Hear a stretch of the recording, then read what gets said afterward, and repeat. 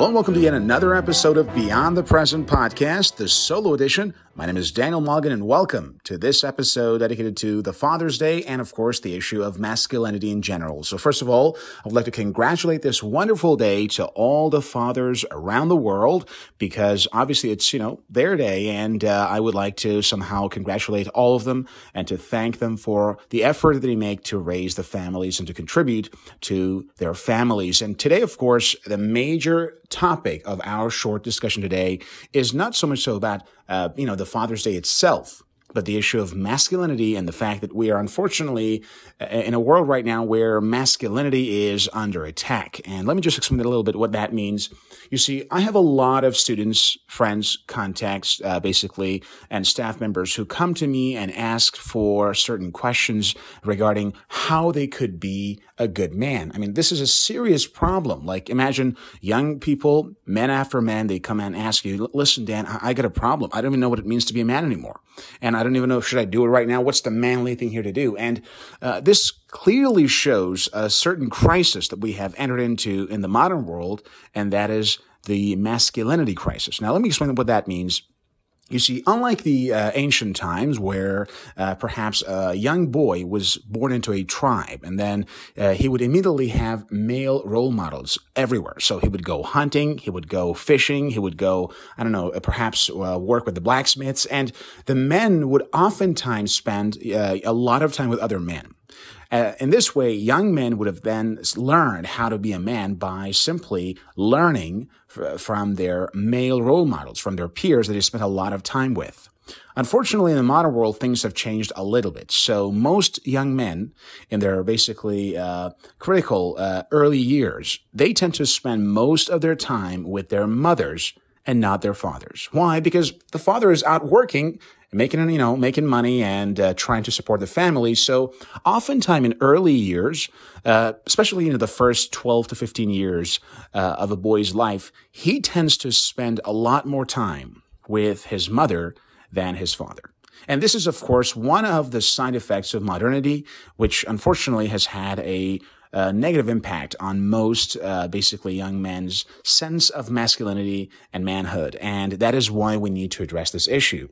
Of course, in this program, I'd like to talk a little bit about, this issue and how it will impact the young generation of men and what we could do about it to somehow resolve the issue. So first of all, when a young man spends most of his time either at home, behind computer or playing video games, and then physically encountering and talking with basically his mother, then he will simply not learn to think like a man. He will simply not learn to be a man because he does not have what we call a male role model. You see, oftentimes, if you look at like role models or mentoring, what it really means is to spend a lot of time interacting with, asking questions, and being in touch with a role model, to ask questions, to learn from them, and to emulate their behaviors. But unfortunately, in the modern world, that's not possible because these young men tend to somehow spend very little time with their fathers.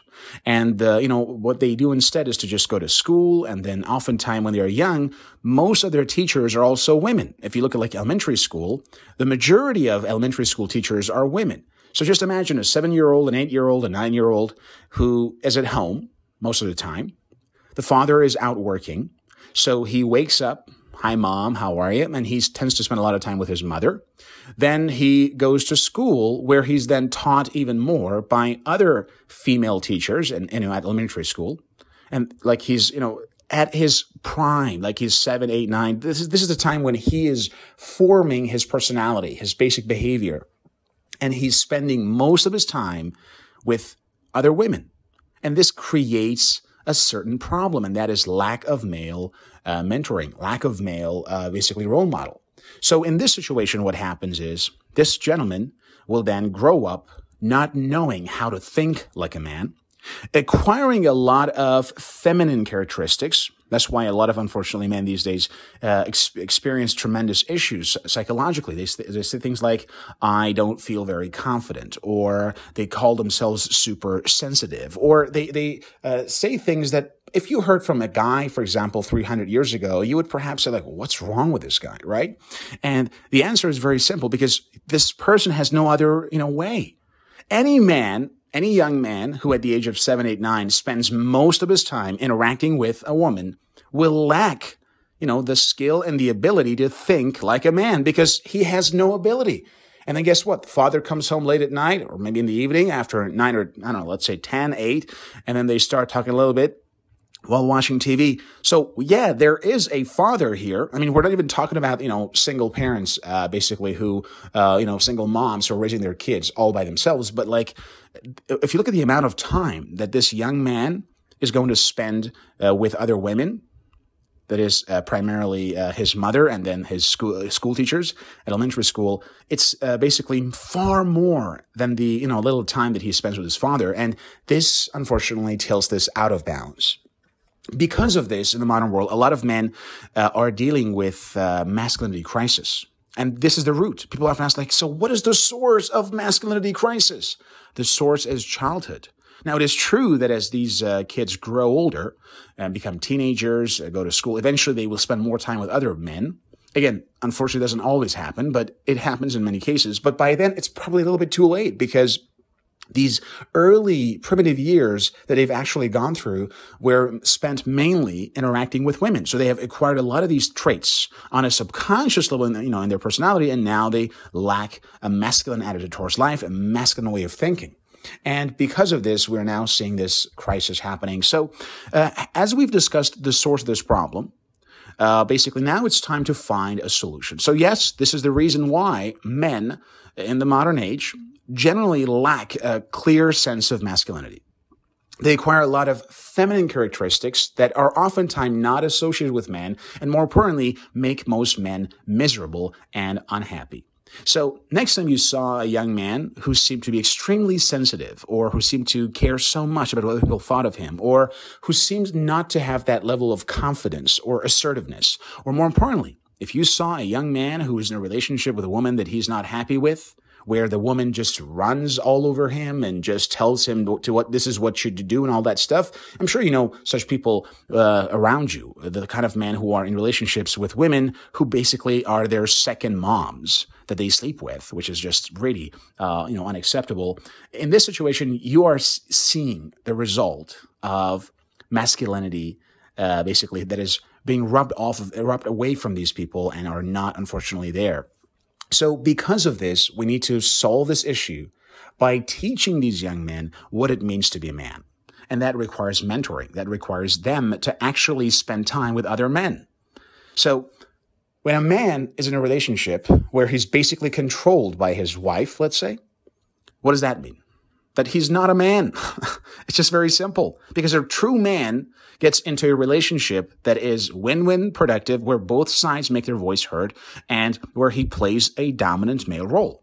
But in the modern age, when that man has grown up in a society where he perhaps spent most of his childhood with his mom and then school teachers who are also female, is there any doubt that he grows up, he becomes 25, 30, 35, gets married, and then sees I'm so unhappy. My wife is controlling me all the time and I don't know what to do. It's very simple. It goes back to your childhood. Now, this is, of course, a serious issue, I know. And it's not just about your marriage. It's about almost everything else as a man. It's about your sense of masculinity, your sense of dominance, your sense of self-confidence, the kind of goals that you set for yourself. I mean, is your goal, more masculine, for example, in terms of achieving things, getting results, and realizing your potentials, or you have more feminine, basically, goals of being approved and being liked? And we're seeing a lot of these things happening these days in the modern world where men especially, are trying to act like girls. So instead of trying to be focused on their financial success, they are focused on how well they are basically liked by others. Instead of trying to focus on really developing their abilities and their skills and becoming something more, they are concerned about whether people understand them or not. You see, these are all feminine qualities that they've learned as a child with their moms. Because it is women who care a lot about being understood and appreciated. These are all feminine qualities. A man doesn't need to be understood.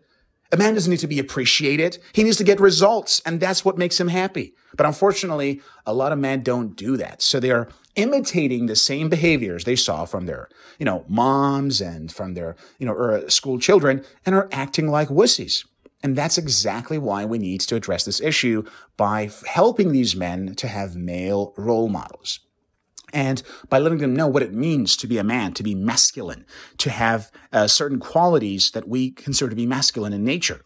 Qualities such as goal orientation, persistence, self-confidence, qualities such as independence. It's very important. Oh, I don't know. I think my best friends don't understand me. Dude, please become a man. You don't need to be understood.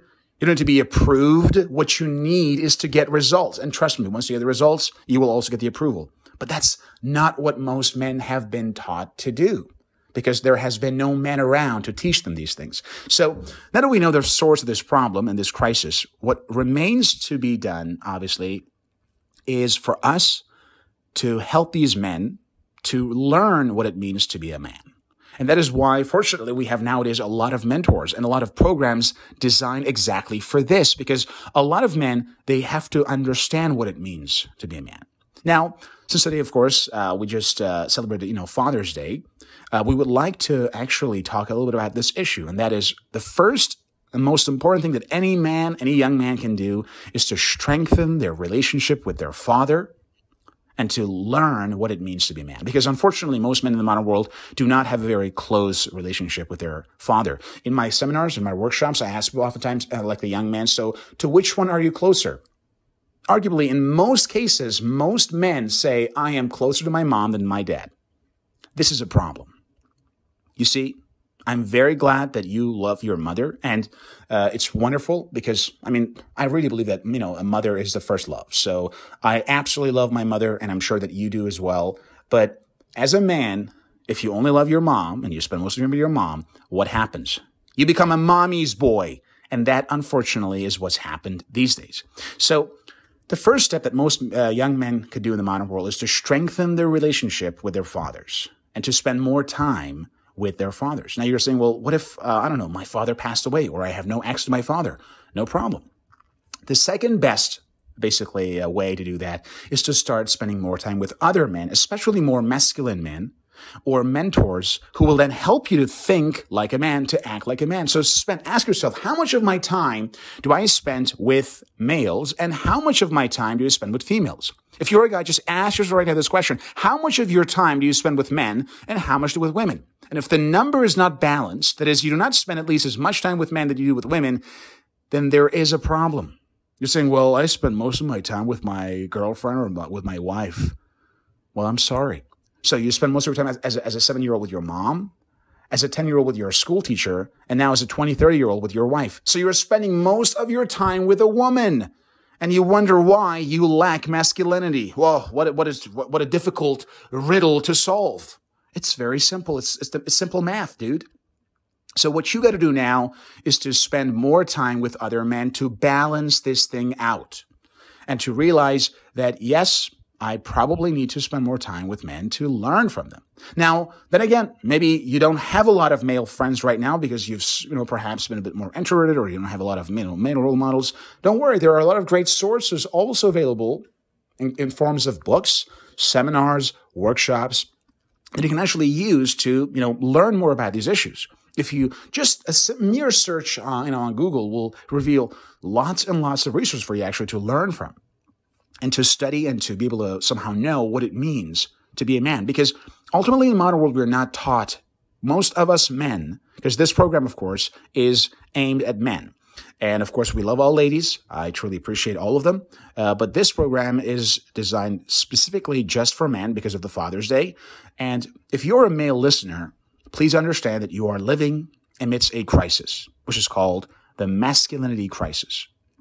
A lot of your unhappiness and emotional instability is rooted not in your problems, but in the fact that you think not like a man, but a woman. And guess what happens? When a man thinks like a woman, he will experience tremendous psychological pain and problem because he is thinking in a way that is not in alignment with his body, with his mind, with his genetic code, and with his inherent instinctive desires as a man. And of course, that leads to problem. So if you are a man right now, and if you feel that you're one of the many guys who have lacked a male role model since a young age, then don't worry, you're not alone. There are many such men out there.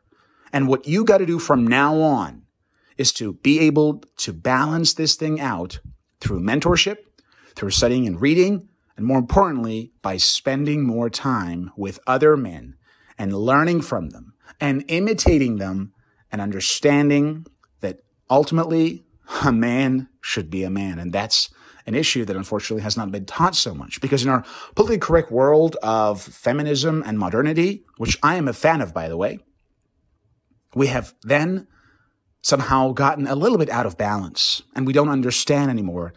Yes, it is true that men and women must be treated equally. They need equal rights. They have to have equal, basically, pay for their work. Equality is what I stand for and I support. This is exactly what it is. But being equal does not mean being the same. Being equal does not mean that every man should live like a woman and every woman should live like a man. No.